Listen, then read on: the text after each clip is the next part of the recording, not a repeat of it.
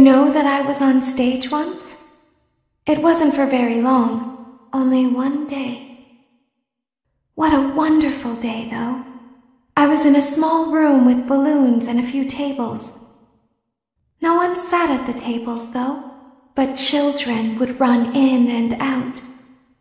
Some were afraid of me, others enjoyed my songs. Music was always coming from somewhere else, down a hall. I would always count the children, I'm not sure why. I was always acutely aware of how many there were in the room with me. 2, then 3, then 2, then 3, then 4, then 2, then none. They usually played together in groups of 2 or 3. I was covered in glitter. I smelled like birthday cake.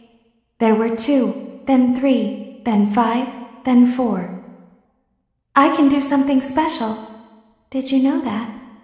I can make ice cream. Although I only did it once. There were 4, then 3, then 2, then 1. Something happened when there was 1. A little girl standing by herself. I was no longer myself, and I stopped singing. My stomach opened, and there was ice cream.